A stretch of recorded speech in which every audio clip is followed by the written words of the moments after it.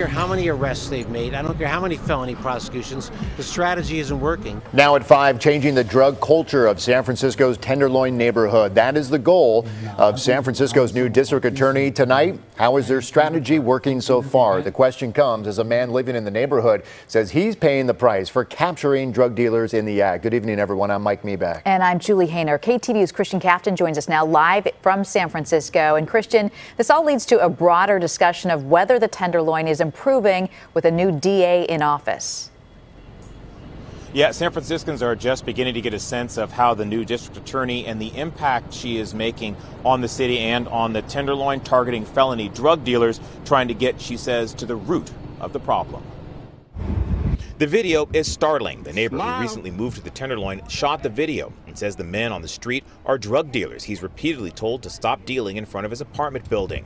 When he lets them know he's recording, one of the men hurls a knife at the window, shattering it.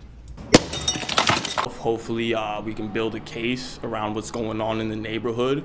Hopefully I can help the DA. Hopefully I can help the police with the evidence they need to just bring down what's going on out there, because it's not good.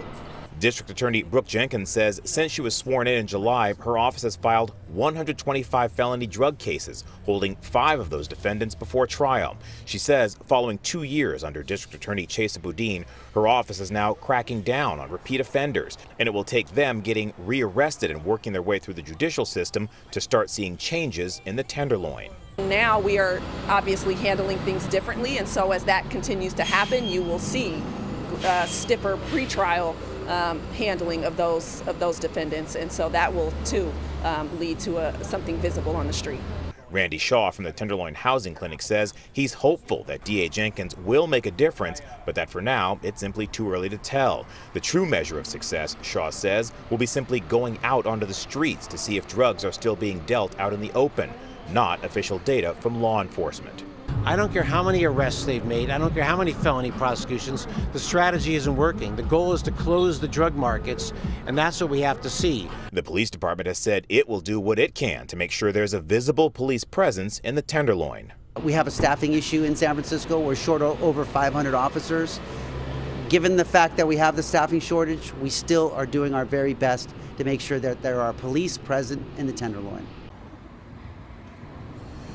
The district attorney and police all say that they're trying to work together to try to tackle this problem, but here's what we don't have answers to at this point.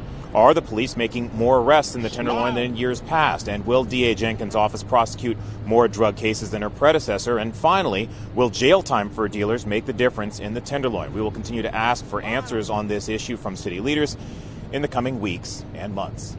We're live in San Francisco. Christian Captain, KTVU, Fox 2 News. Yeah, Christian, and for people like that man who took that video, do we know if he's trying to share that video with the DA's office or police, or if he's heard anything back, and whether he feels safe actually continuing to do stuff like that?